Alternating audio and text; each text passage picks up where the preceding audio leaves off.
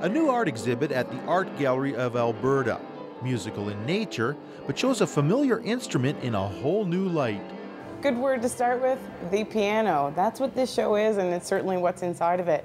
What we're looking at in this show that features 13 contemporary artists is basically ways that artists have looked at, turned around, turned upside down, the idea of the piano. And they've done that. We can see it, we can hear it in broken down pianos that have been reconstructed, in a lot of noise, that's for sure. It's our loudest exhibition ever, so that's a good thing.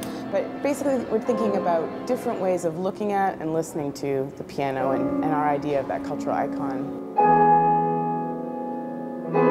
This is an exhibition that was curated by the director of the Art Gallery of Alberta, Catherine Croston, as well as Barbara Fisher from the Justina M. Barnaky Gallery in Hart House, Toronto. So together they worked on this project, and it's been organized by both of our organizations jointly. As you go through the rooms in this exhibit, you're going to see a lot of audio-visual installations. There'll be a lot of screens, video work, sound work, obviously, a few pianos here and there, of course.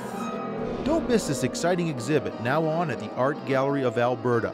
This is Brad Walker for Go Edmonton.